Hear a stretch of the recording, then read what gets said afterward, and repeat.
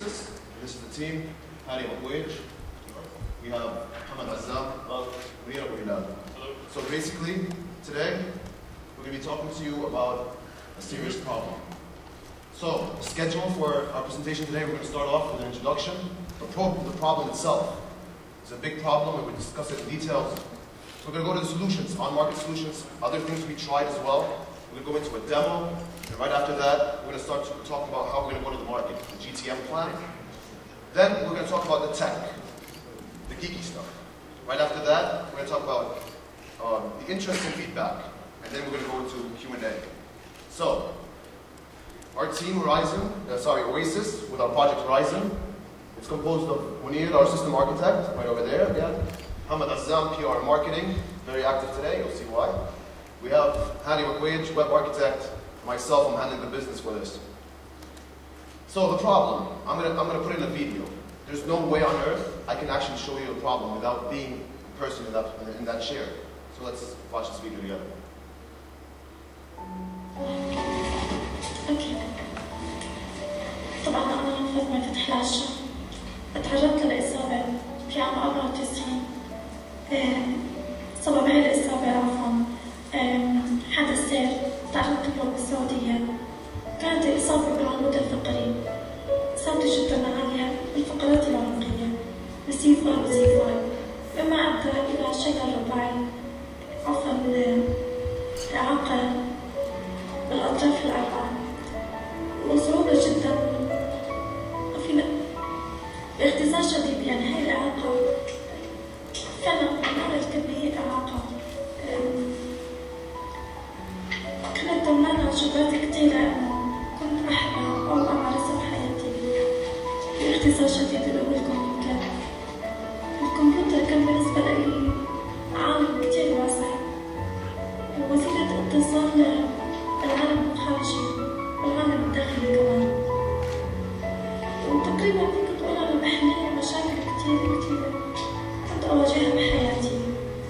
المطالعة، الرسم، التصميم، الكتابة، التأليف بالنسبة لي كتير مهم. بحب الكتابة كتير بشكل مش طبيعي. كنت هذا قد حصل عليه نهائيا. I want you all to try to remember the sad face she has here. And by the time we're going to show you the solution, we're going to show you what we did. So, the problem we're addressing is quadriplegia, paralysis in general, loss of limbs as well. So, damage to the spinal cord could cause a person to go into a quadriplegic state if it was high up in the vertebrae. Now, sometimes loss of body movement, and then you have head movement can also be jerky at some times. So this is something that we need to keep in mind. Statistics. There's 4.7 million currently worldwide with quadriplegia. 32 people from every million increase. That's what we get every year, 32 new people for every million. We also, you can see it's an exponential growth. It's not something that's small, it's growing fast. What's happening here is what's on the market is not enough. It's not closing up the gap that's happening. So you can see they're expensive. They're not easily available. The devices for the people to actually use the PC barely exist. They're expensive or unavailable. We'll show you exactly what I mean as we go on in this presentation. What happens when you don't have this? When you don't have these devices, people lose their education. At that time, their social life plunges down. And there's a lot of other things that are also affected, like privacy. So, solutions. There are on-market solutions. I'm not saying we are going to reinvent the wheel. We have a very nice trick in the project that we did invent, and we'll show it to you. So, the on-market solutions, there's a competitor up there. In best cases, you can get it $300. And I'm talking about a sale, and if you're living in the same city that they're providing a solution. Down there, you have a very cheap solution, which is a stick where the quadriplegic patient could actually use that stick to control the PC by clicking the keyboard. Not very user-friendly. But now, I put a mouse here, left side. What we are achieving here, what we're trying to achieve here is that we want something as available as this normal mouse, as cheap as that mouse. I want people to be able to go to any shop and say, I want this device. Let's put it there. Let's get it running. It's hard because manufacturing costs always put the prices up. Availability will always be an issue. We tried image processing. We went into image processing at the beginning. We also tried that many times. Processing power, it's consuming to the PC. You start getting lags. It wasn't that user-friendly. Physical factors. Light, someone passes by, someone turns the light off, someone's looking at the screen with you. You know, we've seen solutions where you blink to click. If someone's watching over the screen with you, just clicks his eyes, that's it, he's clicking now. Disturbance. There's a lot of physical disturbance out there that would make the camera go crazy sometimes. So, what are we gonna do? We looked at the Nintendo Wii, amazing solution. We were like, okay, this is an interesting thing. We're looking at it at the beginning, it's cheap. You can get it on eBay, a legal clone for $15. IR LEDs, you can get them anywhere. Basically, these two, you can get them literally anywhere. Go to any gaming store and tell them I want a Wii, and get a broken remote control from a TV and you have an IR LED. With complex software, we will give the PC the movement that the patient needs. They'll start controlling the PC with their head movement. Now, something that's missing on the market, an app store. There's not enough applications for quadriplegic patients. So what we're going to do now is add an app store. From that app store, these patients here will actually start consuming applications that other developers are putting online. Mobile communication. We're going to make it very easy. We wanted to utilize any normal mobile phone to make phone calls with only head movement. So, let's take you to a demo with Munir. So basically, the application's on pause, and let's create it. As you can see, he has a small IR LED on the cap. That's clicked up there. Nintendo Wii connected to the PC. So with these two combinations and a simple stand, he's now controlling the PC. Now, I would like to emphasize something. How is he clicking? Everyone's asking that same question. Clicks, we tried a normal clicker next to the mouth. Patients that we were working with, like Fatima, was like, I don't want something near my mouth. All the patients we were working with was like, get that on the side, we don't need it. So we implemented something like auto-click. Auto-click, basically, if you stand somewhere for a certain amount of time, it clicks. So when he's on edge for a while, then if it's clickable, it's going to click. And now you have an autocomplete keyboard. So part of the solution is that you have an autocomplete keyboard as well, which you don't get online. There isn't any. Why do we implement that? The problem with auto-click, it waits for a certain period of time and then it clicks. If you're going to type a whole word, it's going to take a while. So what we did here is just basically continue the word for them. So if you're writing something like congratulations, just write con, it's going to get up there. Click it really fast, you're done. As you can see, you just posted something on Facebook. Now, we're going to take you to the App Store. Now, when we were building this, we were thinking about Fitt's Law. Fitt's Law says the bigger the button, the less of the movement to the mouse. It's a better solution. So, using Windows Live, it's going to log into our system. And in the App Store, we only have 4 things right now. So, this is based on Pivot Viewer. Pivot Viewer, the nice thing about it is you actually control the size of the buttons. We have big buttons there. And by doing that, you can see that it doesn't require a lot of head movement. They can get to the application they need. Whoever wants to post an application can post it there. Okay, so that's a demo. That's a short demo, and let's go on. Back to the presentation, the go-to-market plan. This is a nice gadget. How are we going to get it there? Everyone's telling me you're utilizing something that's there. How are you going to play this right? So, first thing, you need good packaging. So the first package we have is on the left side. The package we call is premium. You can get a lot of things here. The software plus application licensing, the App Store, Wii Mode, IR LED, USB power. And when you say IR LED, this means it's nicely packaged. You have the USB power for the Wii Mode stand, and USB mobile modem. So, I just said USB mobile modem. And we also said that we have phone calls. So let's see that now with Munir. So we can see how the full package works. We just saw a small demonstration. So, he's going to go to phone access. He's going to start the clicker again. Phone access. This utilizes a normal phone he has right there. It's a simple Nokia phone. It's not that a smartphone, it's just a phone. So, he's going to make a phone call using his head movements. The phone is on speaker. Okay, Your call cannot be completed. so basically, we're just dialing a number in Jordan. We don't have roaming service, so we're just going to show it off so you can hear it actually calls. Second thing, a lot of patients told us we don't have phones. What do? We're like, okay, fine. Don't buy one. We have partnered up with a telecommunication company in Jordan. We're working on something called the Huawei 173. It's a modem with a GSM card. Using that now, you can send SMSs, receive SMSs, send and make mobile calls. You basically have control of the PC like a normal phone. So that's what you get when you have the premium package. Now the light package. That's the basic, you have the basic controlling functionalities. This is going to allow you just to control the PC. You have the Wii, the IR LED, and the software. And then you have the developer package. This is the point where partnerships could happen. What we're doing now is calling different agencies around the world and telling them, we'll give you the software, we'll tell you how to build the hardware, and let's get this done and put it on every market. It's just easy as getting a Wii. All right, how will we sustain our business? We have here 5 pillars that we're going to hold our business up on. The software, licensing, resale from the hardware, donations. This is something we actually are triggering. We're going to get to that when I get to feedback. App Store percentage. We're going to start taking a small percentage of developers that are putting their applications online.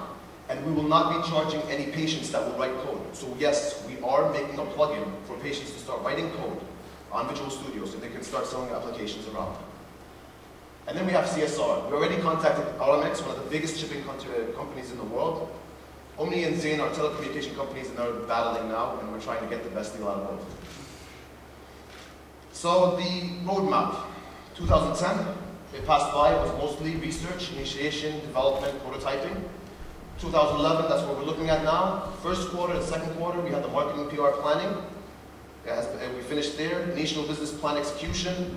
And now we're going to start getting resources, start packaging phase, and we're going to go to market hopefully by Q4. Here's an example of something we're trying to figure out now. We're trying to get a deal through. Aramex wanted to build the first 1,000 devices. We said we're going to do that for you. So they tried something called SmartNav. The device cost nearly 1,000 to 1,500. Do the math. That's $1 million. So we said 100. We'll give you the device for 100. Put 1,000 next to it. You have 100,000. You have literally 1,000 devices. They're going to put them in labs, and patients can access them now. Tech. How is this thing built? So basically, simplicity. Simplicity is a key factor here. At the same time, there's a trick of complex software. As you can see, there's IR LED. It transmits to the Wii remote its position. Now, if you remember in the beginning, I said that image processing had a problem where the processing happens on the PC. Here, the image processing for infrared happens on the Wii remote itself. What we do is we collect data telling us where the head is in space, and then we process it even further on the PC, but it's like nearly 1/10 the processing you need with image processing. So, the Wii remote does the first initial processing, sends it through Bluetooth to a processing layer on the PC. Right there, we process it, and then we do noise cancellation, cursor movement, and that's where then the application level starts, and you have all these gadgets, the auto clicker, the mobile communication, the advanced keyboard, and all that. The stack is built in a modular sense. We don't want to just create an application, put it out there. We want people to actually start contributing, and we want to try different hardware with our application. So we start off on a Windows 7 base. We utilize Windows 7 API, the Wiimote driver. We have the Horizon Wiimote driver integration. That's something we wrote. That's where you can actually start integrating more detailed sense of the hardware. .NET framework, and then you have the Horizon API layer. This is where other application developers can actually link in. You have the WPF, the front end, the user experience area, and then you have the last level on top of the application. You can also see there's Microsoft Speech API. Yes, we're using Speech API to speed up the process. So if you say something to the PC, it actually starts speeding it up. Windows does support some of that features, but there's some missing that we're adding. SQL Server 2008 and ASP.NET for the App Store. It also has Silverlight Facebook API, just-in-time compiler for the collection for Pivot Viewer. So, interests and feedback. This is something that we were really excited about a couple of days ago. Queen Rania actually gave us a nice tweet saying, congratulations, keep up the good work, and now we're trying to contact her for donations for the first run. Mr. Osama Fayyad. This guy is a big head that used to be at Yahoo. He was one of the VPs at Yahoo. He said he was personally interested in this thing when I met him in a course in Empretech. We have the Council for the Disabled Affairs in Jordan as well. He said that this kind of device could help patients reconnect to the world. And we also have Aramex, the head of Aramex CEO, Fadil Andur. He literally wrote a tweet after seeing one of our presentations in Jordan saying, give me the details, let's start implementing. We're actually starting to contact them for the first 1,000 devices. And remember the sad face that I showed you at the beginning. I want you to see this. أنا حاليا بقدر يكون عندي خصوصية بالاستعمال أو بأشياء أنا بدي إياها. كتير حلوة الاستعمال. يعني والله مش عارفة أحكي. خلص أنا بالعافية مبسوطة والله أنا عايزة عن التعبير صراحة والله العظيم.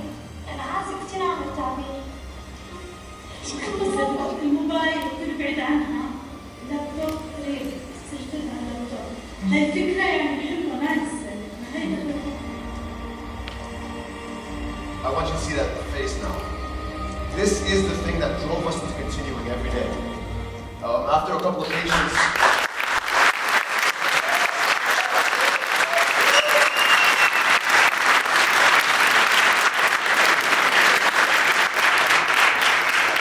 right there, that's her first word since 1994. And that's her first doodle since 1994. She was so ecstatic about them, we actually took screenshots and put them into frames for her. And here's a big surprise that we did today. This morning, we woke up and we decided we're going to do something crazy. We have a small documentary for you.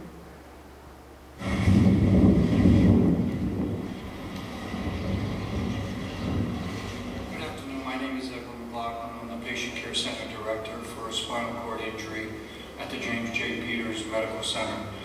Today we were able to use the Horizon, which helps our patients navigate the computer.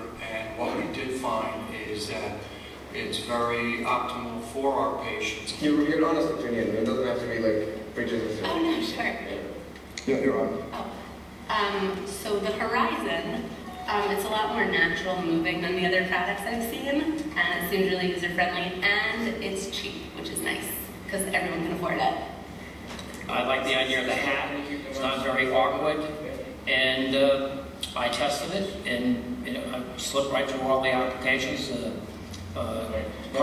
You could probably surf the web with that application as quick as you could with your hands. I think that this is one of the greatest things that you can do for a quadriplegic, because it can give them a lot of freedom to explore the computer and get in the internet. What was the best part in your experience? The best part of this is that, actually the liberty of not being able to use it without using your hands. So I think that's one of the greatest things that you have on this. And right now, I would have to say it's probably the best system that we have for our patients. And by that, I mean a quadriplegic. Thank you. I want to stress the word.